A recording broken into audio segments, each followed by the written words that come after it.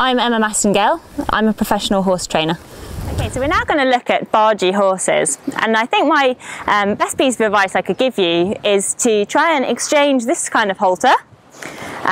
It's a very nice halter and very comfortable for our horse, but it is exactly that. It's very comfortable, and when our horses are pulling on the halter or barging us out of the way, we need to have something that helps us to be effective with them, and we're going to use a halter. It's just a ordinary rope halter.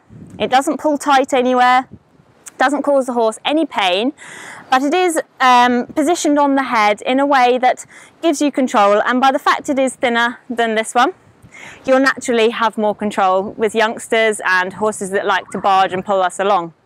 Also, we're using a 12-foot rope or a long rope so that we've got a little bit more control should something happen and we need that extra bit of length. Now this rope is actually weighted here, so that it actually encourages the horse to lower his head, which gives us the chance to have a little bit more control. So that's why I'm going to use this halter rather than this halter for my bargy horses. Okay, so this is a 17-2 stallion, so obviously I don't want him to learn to be bargy, and although he's very polite, he is that way because I use this halter and my techniques of teaching our horses to stay with us when we're walking. So if I'm walking, I want him to walk to maintain a softness. This is the trust going down the rope here. So I'm going to leave him, and when I stop, I expect him to stop. Now if he doesn't, I'm going to apply a little bit of pressure on the halter and ask him to back away from me. When he backs away, I'm going to release the pressure, tell him he's a good boy, and walk on again. What I don't want is my horse to ever bump into the end of the halter.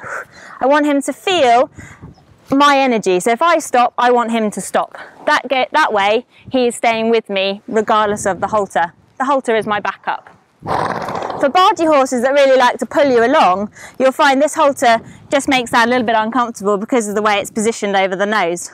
It isn't going to pull tight or hurt him, but it does make it a little bit uncomfortable should they want to pull.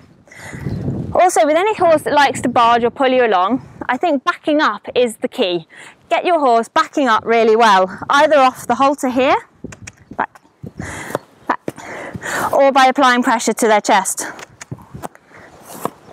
Horses that barge are thinking forward. They're not thinking about their feet in a backwards or a yielding way. And by teaching them to back up, we stop the bracing, the 2 feet coming together that's pushing them and fundamentally pulling us along.